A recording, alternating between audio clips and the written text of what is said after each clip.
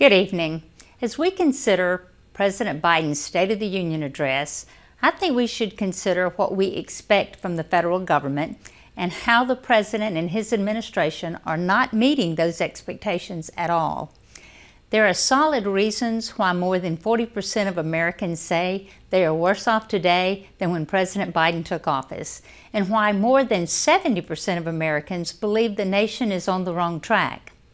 Despite the President's telling, I believe the concerns felt by many Mississippians and their fellow Americans are rooted in whether we feel secure in our homes, in our communities, in our futures, and as a nation.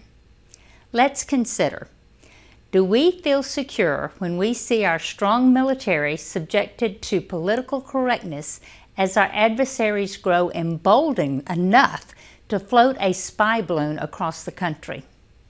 Do we feel secure when we're forced to ask tyrants in Iran, Venezuela, and elsewhere for oil while our strategic petroleum reserve is sapped and American energy production is restricted? Do we feel secure when we see U.S. border security fail, resulting in more than 4.6 million illegal border crossings in just 2 years and record levels of fentanyl crossing across the border and into our communities? Do we feel secure when we see law enforcement diminish while violent crime rates escalate from coast to coast?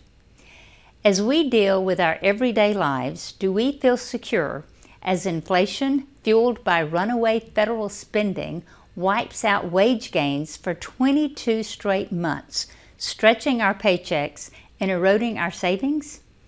Given all that, the President surely understands why so many Americans don't feel secure. At the start of his term 2 years ago, President Biden promised to unite American people, a noble goal. In order to achieve that, I believe it's imperative that he adjust his outlook, abandon his my way or the highway governing style, and truly work with us to turn the country around and restore a sense of security that we expect as citizens of this great nation. Thank you, and God bless America.